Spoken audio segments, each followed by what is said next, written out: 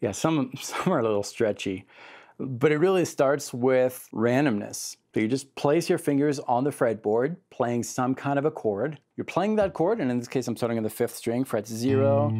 I actually like that one a lot. I don't really know what it is, but it doesn't matter. Once you have a chord you like, you're gonna start creating variations out of that chord by simply moving some fingers 1 or 2 frets above or below.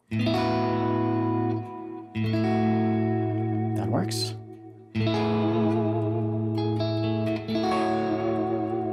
This is going to help you develop your ear, your fretboard knowledge, and also your technique. Your technique, because some of these chords are going to have some fingerings you're probably not used to playing.